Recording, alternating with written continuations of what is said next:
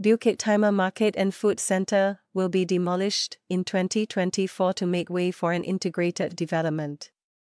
In response to CNA's queries, a spokesperson for the People's Association PA on Thursday, November 9, said the estimated timeframe for stallholders to vacate from the current food centre to the interim hawker centre and market is scheduled for the second half of 2024. A briefing on March 13 was conducted at Bukit Timah Community Club with the hawkers, informing them that the interim hawker centre and market would be completed later than originally projected. The new projected completion date of the Bukit Timah integrated development is estimated to be in the second half of 2029 due to site conditions and technical complexities. More time is also needed to finalize the design and secure funding, said the PA spokesperson.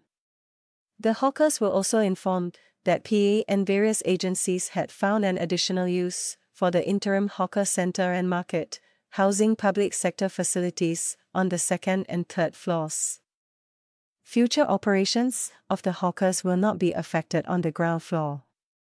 All existing stallholders at the Bukit Timah Market Food Centre will have the option of taking up a stall at the new integrated development, regardless of whether they choose to move to the interim hawker centre and market, the PA spokesperson said.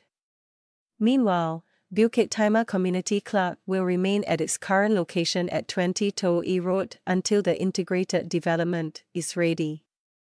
In the Urban Redevelopment Authority's URA Master Plan 2019 for the Central Region, it was stated that Bukit Timah will have a new one-stop integrated facility with a community club, redeveloped market as well as a hawker centre near Beauty World MRT station.